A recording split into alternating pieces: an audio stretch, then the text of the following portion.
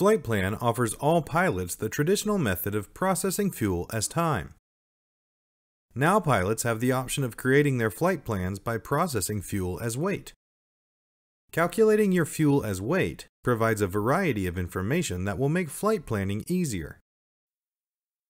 Setting up fuel as weight is easy, and it will take only a few minutes. Just have your aircraft flight manual handy to quickly provide the required information for the setup. Start by opening Flight Plan and going to the main menu on the left. Click on Settings. Look for and click on Edit Aircraft List. This will open the Enter Edit Aircraft Data page. Find the aircraft you want to convert to fuel as weight calculations. Go to the Weights column. Click on the blue Open box associated with that aircraft. A Weights page will open. Be sure the selected aircraft number is at the top left of the page. Under Weight Unit, enter pounds. Now, check your aircraft flight manual to assure the correct information for your entries. The minimum weight and minimum in-flight weight are optional entries. The operational empty weight of the aircraft is required. The total fuel capacity unit must be in pounds. Since your total fuel capacity can vary at different temperatures, you may want to place the maximum value that your tanks can physically hold. That will prevent you from exceeding weight limits when the tanks hold more fuel. Make sure the Flight Plan Input Aircraft Weight Units and the Flight Plan Input Fuel Weight Units are in pounds. Then enter your fuel type. There is one more optional selection. You can enter a desired minimum landing fuel. If you do this, all flights will be calculated with that amount of fuel always left on landing. Now, scroll down to click on Save. You only need to complete this setup once, unless there are changes to this aircraft. Now you'll be returned to the home page. Click on Settings once again in the main menu on the left. Find and click on Default User Settings.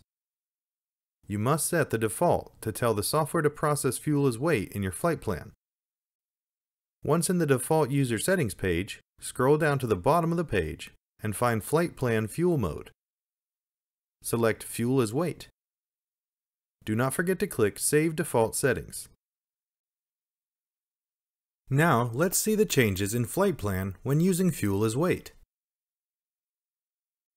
Open Flight Plan and go to the main menu on the left. Under Favorites or Flight Planning, click on Create Flight Plan. This will open the new Flight Plan field. Complete the entries, then click on Create Flight Plan. A Flight Plan interface appears. Complete this page, starting with the basics. It's mandatory to enter altitude, speed, estimated time of departure, and souls on board, or SOB. You can choose your alternate landing site or allow the software to select an alternate. You must enter a payload, which includes pilots, passengers, baggage, and cargo. If you know how much fuel you have on board, you can add that under Current Fuel on Board, or FOB. Notice, if you click on the small circle with the eye in it near an entry, a pop-up will appear explaining the entry. This one provides additional information about planned fuel on board. The fuel required for the flight will be calculated based on fuel on board and include any extra fuel you've added for the flight. This additional fuel will appear on the nav log. If you want full fuel, click on the blue box. Under Route Selection, you can select the direct route, your own route, or no preferred routes or stored routes. When you've made your selections, click on Press here for Navlog.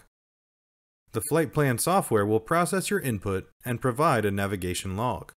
The navigation log contains tables of information. The navlog will list the fuel for taxi, fuel for the trip, fuel to reach an alternate airport or ALT if needed, a 45-minute reserve, extra fuel, and the planned fuel on board, or PFOB. extra fuel will appear if there is fuel left over from the flight. The minimum fuel required is the fuel required for the planned flight. Notice the weight information.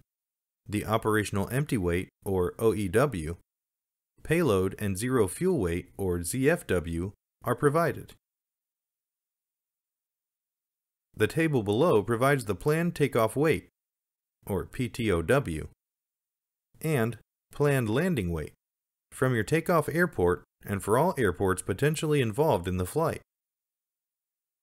The maximum landing weight, or MTXW, and the maximum landing and takeoff weights are indicated for all airports involved.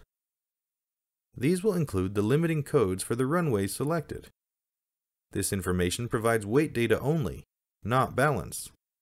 You still must confirm the balance for your aircraft. Do not forget to click Save and Return to Main Menu to place this flight in the active flight plan list. This should provide a better understanding of how to add and use fuel as weight in your flight planning.